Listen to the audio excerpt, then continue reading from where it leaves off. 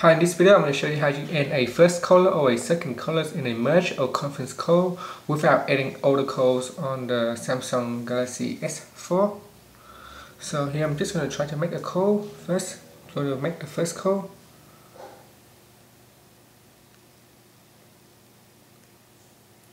So I'm just going to make the first call. So we have to wait for the call.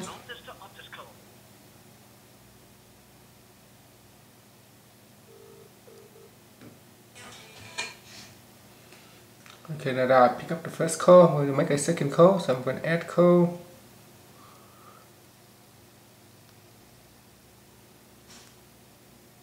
So I'm going to add a second call here.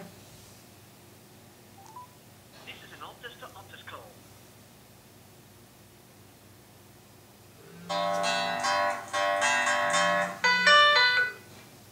Okay, so now I've got two calls on the line.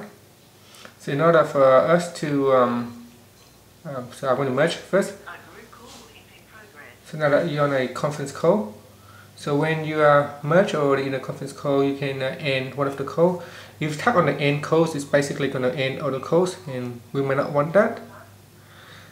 So what we're going to do is going to tap on end call, tap on the menu key, and tap on manage conference. So here, when you tap on manage conference, you can see you can end the call. So go back to the call. So while we're in the conference call here, tap on the menu key at the bottom, and then tap on manage conference. And here you can choose which one you want to end. So you can end the second call or the first caller. So let's say I'm going to end the first caller. You can tap on end here. Or you want to end the second call, tap on the top one. So tap on end. And that person has been removed from the conversation. And now you are left with the first caller only. And that's it. Just tapping on the end call here, it will end all the call. Thank you for watching this video.